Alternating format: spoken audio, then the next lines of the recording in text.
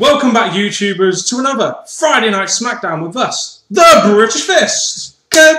We are British, we are here. I am Mr. Parkin, wearing a V-neck once again. This may be the third video in a row I've wore this shirt, but And this guy sitting next to me, what the hell are you doing? But I don't really care. You're NJ. What's up? Subscribe up above, like this video, of course, if you will, and comment your thoughts on Smackdown down in that comment section below. And please do it before NJ gets crazier than he is right now. Actually, contact us. The links, the talks below. Okay. Well, to be honest, we started off our show kind of like Smackdown started, didn't we? With something different. We started off with a video package of the Barrett Orton main event from last week when he got thrown down the stairs, Orton's injury update, etc. And even with Orton not being there, it was good because obviously it led on to what's happening later in the night. Yeah, but to start off the show, very refreshing for a show, we start the show off with not a promo, but a match. A match which has been hyped up from last week, Cody Rhodes versus Booker T for the Intercontinental Championship. What a great way to start off the show this was. This really got me into SmackDown this week. We're having a good opener with I know it's a title match, but it was a good opener because obviously they've been in the opening for the past few weeks, so having them have the open again, I liked it. Yeah, it's just nice to have a match to start off the show, isn't it? It's easier to get into when there's a match, just something different. We know that the match itself was, I'd say, somewhat good. We know Booker T is kind of limited, but he worked more psychology into this match, which is why I thought it was pretty good. You know, guys like Booker T have more experience and what they lack in wrestling skill, like Shawn Michaels and Ric Flair used to. They make up for in ring psychology, which is needed in modern day wrestling.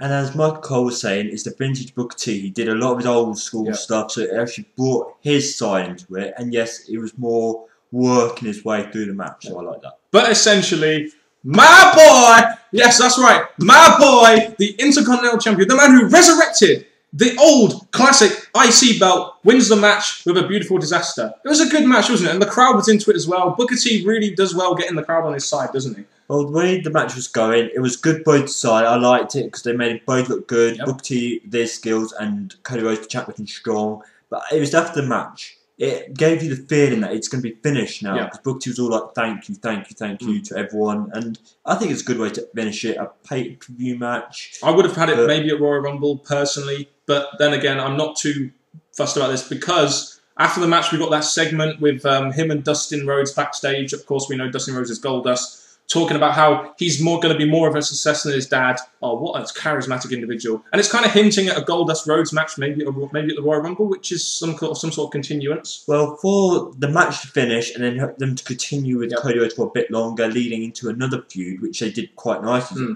adding Dustin backstage, I thought it's actually giving you a feeling that something's going to be there in the near future. Yeah, which is it's pretty good, isn't it? You've gone from one feud to another in a nice orderly fashion. So that was a good way, a very good way to start off SmackDown this week. We had Santino coming in saying that he's the new assistant GM and the general manager of SmackDown, and then we get Teddy Long announcing that it's going to be Drew versus Santino later tonight. If Santino wins, he is the assistant general manager, and if Drew wins, Long will consider not firing him tonight. So we had a match made. Just a shame about the result of the match, but again, the thing is, we had Ryder, who was, of course, left his job because he's all depressed that he lost his championship. So yeah, he got all depressed about that. He brought in Santino, so Santino's a reasonable replacement, and then it led on to this match, which... Yeah, we'll get onto that later. We got a Royal Rumble 2008 video package of John Cena's return. I like the fact, although I don't like John Cena's return, obviously, I like the fact that at least showing these video packages during the show, it gets you kind of in the mood for the Royal Rumble. They showed two of these. They showed the first one again. They've shown that twice now, but at least they're showing classic Royal Rumble moments with Hacksaw Jim Duggan winning as well. Well, I think it's showing the Royal Rumble, giving that hype up, because obviously they're not really doing much mentioning it apart from later in the night where we'll get to that. But having these video packages does give you the feeling of a Royal Rumble. Yes, and we had a backstage segment with Daniel Bryan talking to AJ, and all I can say here is, stay away from my woman, Daniel Bryan. I know you're the Whateverweight Champion and you think you're fucking God and everything, but stay the fuck away from my woman. The thing is, AJ doesn't think, well, she says she does, but she doesn't think that Big Show, Daniel Bryan could beat Big Show. But I could beat Daniel Bryan. I could. AJ, I could beat Daniel Bryan. I really could. The cap comes off. I put caps in people's asses. I'll just put that there. Next, we had an over-the-top rope challenge. This was very random and a bit... Hornswoggle and Heath Slater. Basically, we had Hornswoggle eliminating Heath Slater. And throughout this whole match, I was just thinking, ah, this is so stupid. It ties into the Royal Rumble, but not in a way where I think to myself, oh, great, fantastic. You know what I mean? It's just, so frustrating. Okay, for the first SmackDown of the new year, I'm looking at this and thinking... Hornswoggle is not going to win the Rumble. No, and it's a match that doesn't really excite people for the first show of the new year. Yeah, but we had Justin Gabriel come out and do the 450 splash on Heath Slater. Where that leads them to, I don't really know. But at least Justin Gabriel gets on TV. And considering the fact that he's been pretty much jobbing and shit the last couple of weeks, it wasn't that bad to see him on TV again. Just a really stupid segment, personally, I think. I think if they... I know it's only just begun, but if they're making that become a eventual feud, I guess it's something else going on SmackDown. But it's early days, so we don't really know what's happening yet. Ted DiBiase versus Hunico, who comes out with Camacho, a.k.a. Donnie Marlowe from SCW. Before the match with Hunico and Camacho, not invited to the DiBiase Posse party, homie. Like, what's going on here, homie? I don't know, homie. And they're coming out on that lowrider bicycle. Which is kind of stupid, but at least it's something unique, I guess, for those two. Yeah. Is that all you got to say? Yeah. Okay, then. We had Hunico focusing on the arm throughout the match, and he wins with this kind of submission pinning combination in 3 minutes. Your thoughts on this? Okay, there's two things I want to say about this. The way it finished was good, because it was something like, ooh, a good way of him winning the match.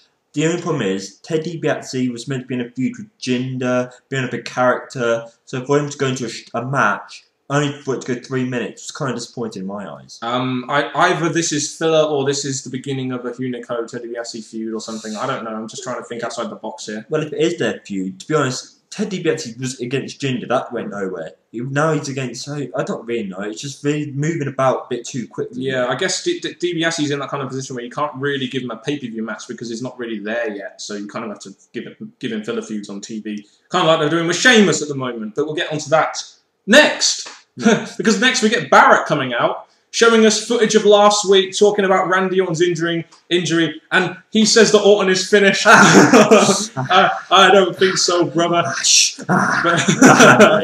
Come back, Orton. Also talks about the Royal Rumble and how the hometown hero will not there, and no one can stop him. This was some good stuff because it ties into the Rumble. Well, Barrett being dominant Mike, saying how he's going to put out Orton, finish the Viper and all that, it's building up his character, making him sound like a dominant, strong guy. But obviously we all know that Orton's going to come back eventually. He'll come back and win the Royal Rumble, won't he? We know that now, because then why else would they mention that in a promo? Just saying. Hometown Orton would make sense, but I'm hoping it all comes to a sad ending for Orton. Hopefully. It's already come to a sad ending. I just don't want a happy beginning. And then we get Sheamus coming out. Now, we know that Sheamus is replacing Orton in the house show, so we know these two are kind of maybe going to be facing off each other in a feud, possibly fill a feud going into the Rumble. Sheamus comes out talking about that he'll be a major problem for Barrett in the Rumble. And to be honest, those are the two picks I have, so... Yeah, I mean, I thought that made sense. And then you had Jinder Mahal coming out. It's like, why? Well, with Sheamus coming out, again, two great people on mic there, you know, having their say about the Rumble. Because them two are the ones who mentioned the Rumble recently. So for them to have their face-to-face was good. When Jinder came out, I thought, you had a good segment there. Why add in Jinder? Yeah, and Jinder comes out. They brawl, and then Barrett and Mahal beat on Sheamus. Barrett ends up on top over Sheamus. And then you have Jinder Mahal putting the camel clutch on Sheamus. It's like, wow, like, what the fuck? Could you not just have ended with Barrett on top over Sheamus? Wouldn't that have been a lot more impactful? Rather than having Jinder Mahal do the camel clutch on Sheamus, although it did lead to a match next week that they announced. I personally had Jinder come out. I would just stuck to Sheamus and Barrett, maybe done something there for it until Orton came back. But maybe now with this Jinder and Sheamus, it'll be a filler thing for a few weeks, but nothing important. At least we've got a match now announced for next week, even though we're not really looking forward to it. At least they're trying to do something for next week. I'll just say that as a positive from the segment. Santino versus Drew McIntyre. This segment frustrated me. I'm not going to lie here.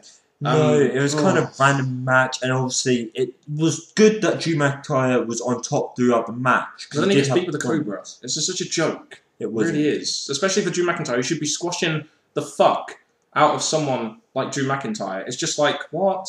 You know, why are they doing that? You know, it's just a joke. Either they're trying to put Drew McIntyre rock bottom, or they're just going to get rid of him after next week, because we find out that if Drew loses next week, he's going to be gone. And it's kind of just like, it was a joke to me. I don't know why they're doing it like that. It's just ridiculous. No, I found it kind of disappointing. Yes, it was entertaining to see Santino, don't get me wrong, but for Santino to go against Drew McIntyre to lose to Santino, if he does win his match next week, I wouldn't really care because he's lost Santino. It just was a real joke segment for me. What the fuck is it they doing with Drew McIntyre? It's fucking ridiculous. But next we got some tag action. Epico and Primo versus Air Boom. This match went about 4 minutes. You know, it was a good tag match, I guess. I guess this is going to tie into the Rumble at some point, as they do the tag symbol after they won. Well, with there not being much tag teams, they can only do what they're given. With this match, even though they've given these tag teams, I did enjoy this match. I did think the way it built up towards the end was nicely done. And you had the heels on top, which I liked. Yeah, I mean, Epico moves Primo from the air boon to allow Epico or someone to allow Primo to get the victory. So the challenge, I guess, the challengers are looking strong. They're probably going to get a match at the Rumble, and I think if that does happen, they'll probably change the titles. I mean, they've been having it for long enough, and who really gives a shit at the moment? The tag team division is defunct, really, isn't it, in WWE? It is. We then had an interview with Big Show, talking about how confident he is and with confidence levels being high. He's against Daniel Bryan. But then we have Daniel Bryan coming in, being all arrogant and sarcastic, making fun of Big Show. And I'm like, fucking hell! WWE are trying to give him some character. This is actually good. He's actually being all, you know, actually feel like he can win.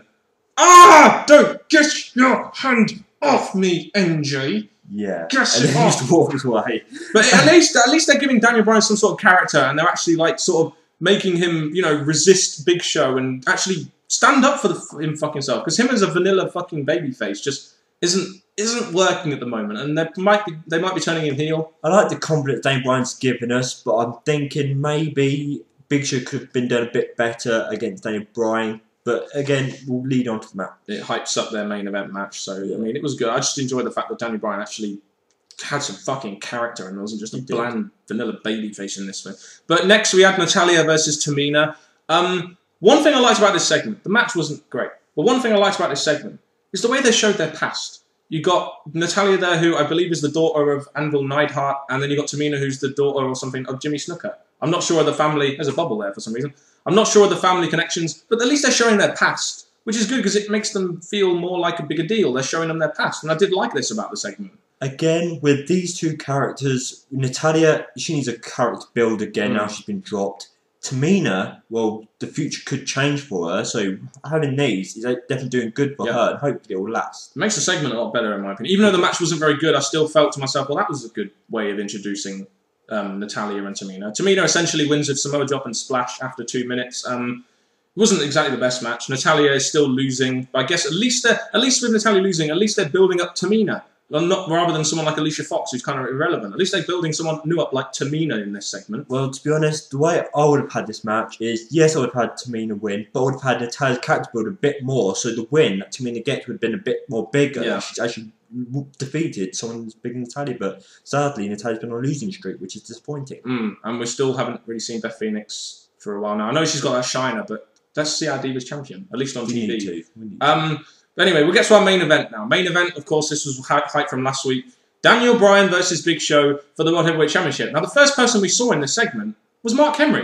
He came out, was cutting out commentary, and the best thing about I love this, someone in the crowd obviously happened to him. He said, "You jump over that barricade and see what happens when you come over here." I fucking love Mark Henry when he's doing this shit. Again, his character, because of him being a heel now, not a face, he's actually out there more and actually good at doing what he's doing. So. You talk, see what happens. Shut up! I see what I mean. It's good stuff, isn't it? The match itself only went about 6.5 minutes. It's very short for a title match, but at least Daniel Bryan in this match was booked a bit better than I thought. He actually, at times, looked like he could win, didn't he? Which was kind of strange. Well, the way the WWE allowed Big Show to actually take what Daniel Bryan was giving him, it did make Big Show look, okay, maybe not as strong as he would do in other matches, but it was to Daniel Bryan's standards. So I thought the match was good. I did enjoy the way they at least worked it to at least not just be a squash job like I thought they were going to do. So at least they booked Daniel Bryan to be a legit champion guy to Big Show, despite the finish. And that was Mark Henry saying he doesn't mind who he faces. He was going through the whole match. Whenever someone got almost a pin, he would say, "I don't mind facing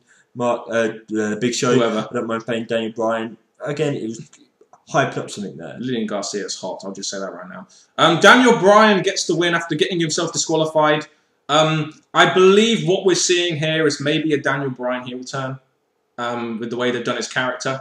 And I think that's probably the best way to go, in my opinion, because as a villain, a babyface, he just isn't working. So turning him heel could be the best thing to do for a guy like Daniel Bryan right now. Two things. Number one, I would have preferred Big Show back to be a heel. And the second thing is, the way Daniel Bryan won that, I really thought you kind of wiggled your way out that match when you could have just maybe had a Mark Henry interference instead of you just getting out the ring going. Well, it makes him a cowardly heel, doesn't it? Which is essentially what he's going to be playing from now on. I just found this funny though. You had Daniel Bryan celebrate the win, etc., which is all fine.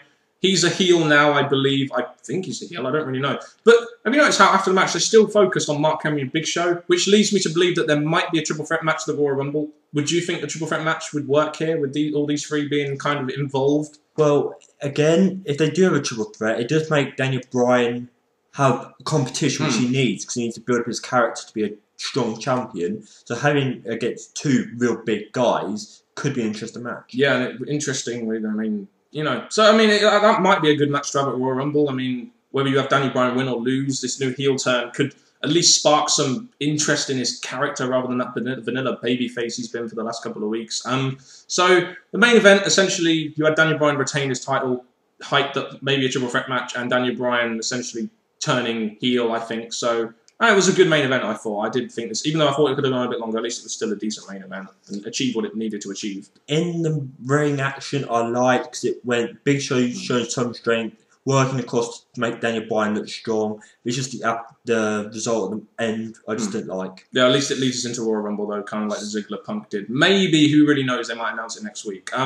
So, NJ, what are your overall thoughts on Smackdown this week? What did you think of the show? Good opener, a good tag match. The main event, well, it gave us some indication what could be coming, but I just didn't really enjoy the Smackdown that much. I will say this. The opener, like NJ said, was very good. I think the main event achieved something, and they've actually done something with Daniel Bryan, even very little they've done. You know, it just was an average show to me. I mean, there wasn't really anything really... Considering them, especially seeing as the fact they got hyped as well, there was a lot of filler in this show coming into the Royal Rumble, kind of expected. So there were a couple of good segments tonight, but nothing really to make me put this show in the category of, you know, good show. I thought it was just an average C plus show, personally. Well, I'm going to give it a C plus because it did have quite a bit of Rumble mention. Video packages, the Sheamus and the Barrett thing, the main event feel, so I'm going to give it a C plus. Okay then, you've heard the thoughts on Smackdown from us, the British Fist. You've heard thoughts also from Mr. Parkin, the man with the cap, and of course NJ. What's up? And get your thoughts on Smackdown down in that comment section below. I want to hear your thoughts, opinions. This is a video discussion forum. Let's get discussing on this show. NJ, you're the main event of this show. That means you've got to end it. Thank you very much. All I can say, people, is leave your thoughts on Smackdown because we would like to answer them as quick as we can, get to know what your thoughts are. And that has been it from Mr. Parkin and me, NJ, the British Fist. Till next time, people. Goodbye.